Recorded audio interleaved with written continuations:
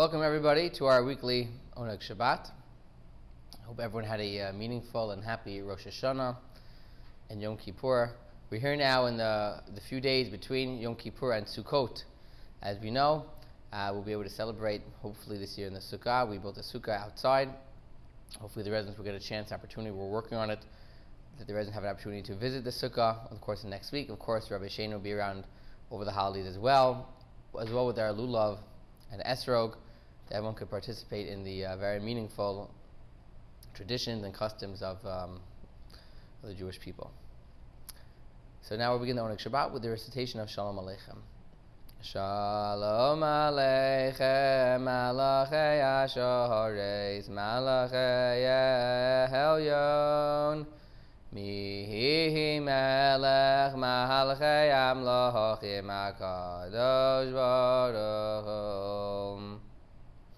Shalom Aleichem, Malachei Ashoreis, Malachei Elyon, Mihi Melech, Malachei Amlochim, HaKadosh Baruch Hu.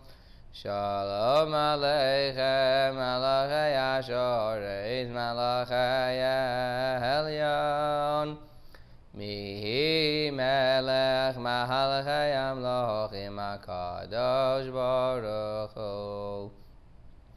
Boachem l'shalom, Malachei Ashalom, Malachei Elyon, Mihi Melech, Malachei Amlochim, HaKadosh Baruch Hu.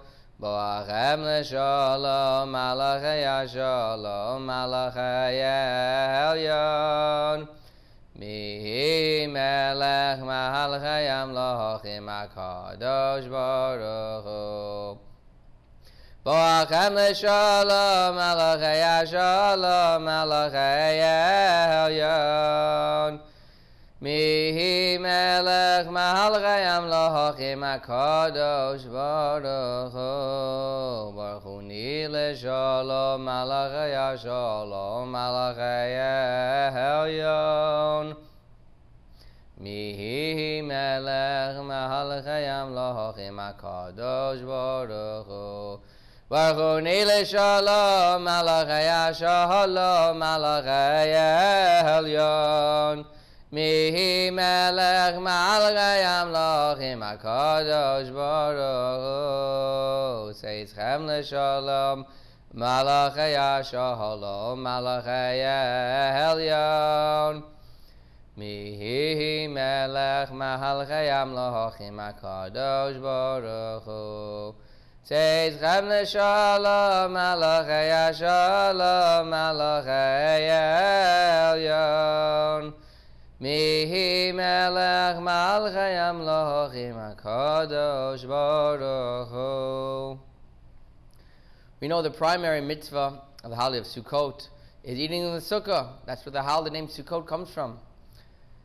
And we know the commentators explain that the holiday of Sukkot represents God watching over us, because when the Jews left Egypt in the desert, yes, they were happy to leave the slavery, to go out into freedom, but they had nowhere really to go. And God commanded them to go walk in the desert towards Mount Sinai to receive our beloved Torah. Yet the Jewish people in the desert is not such a safe place to be. So God did two things. Number one, He provided them with wood that was planted years and years beforehand by our forefather Jacob. They were able to build physical huts with them to protect them along the way. And also additionally is God protected them with the clouds of glory, the Ananei HaKavod. These clouds made sure that they were protected, the Jewish people, from the hot, from the heat, from the rain, from the winds, from all the sensitivities that would be in the desert, living in the desert life. God protected them with the clouds of glory. So too, we go outside for a week, we eat in the Sukkah, we live in the Sukkah, to represent that, where during the year we're in our physical house, which is strong, which is sturdy, but ultimately even go outside, even in a little bit of a not so sturdy hut, but we have God with us to protect us at all. And to God, it doesn't matter if we're in a big strong building or we're outside, He's always there with us. L'cha dehodi likras kalab nehe Shabbos nekabela l'cha dehodi kras kalab nehe Shabbos nekabela shamor v'zachor b'dibur echad Hishmi Yahanu Kel Hamyuchad Hashem Echad Ushma Yechad Shemo Sefer Ed Velezila Lechad Odi Lekras Kala Pnei Shabbos Nekavila Lekras Shambos Gurwin Healthcare Mikor Habiracha Meirosh Mikedem Nesucha Sof Maaseh B'Machshavat Chila Lechad Odi Likras Kala Pnei Shabbos Nekabela Yamin Usmol Tifrotzi V'es Hashem Taharitzi Al Yad Ben Yishai Beis Halach Mikarvo El Nafshi Allah Lechad Odi Kras Kala Pnei Shabbos Nekabela Boi B'Shalom Ateres Bala Gam Berina Uvesahala Tochem Unei Yam Segula Boi Kala Lechad Hodi Likras Kala B'nei Shabbos Nekabela.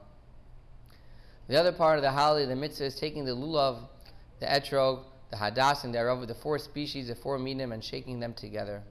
And these are totally separate type of species. You have the citrus fruit, the estrog. You have the palm branch, the lulav, the willow branch, the aravos, and the myrtle, the hadassim. And each one is a little bit different from the next. Some smell nicely. The hadassim have a very nice smell. The estrog has a nice smell. Some you could taste. You could eat the estrog. Some don't have any smell at all. The aravos are just a bunch of leaves. The palm has a tree that grows palm branches. And the question is, why are all these four random pieces of vegetation really gathered together in the holiday of Sukkot? And therein it's explained is that we show our inclusion of all people, of all mankind. We'll take all different people, put them together, and unite them all. That's what the holiday of Sukkot is about, taking people that may be a little bit different than us, inviting them into our sukkah, inviting outsiders into our sukkah, and all celebrating the holiday together. So we take different species, put them together, even though they're certainly not the same in height and weight and what they do for themselves, what they do for us, but it doesn't really matter. They're all equal. And so all of the people in the world are equal as well.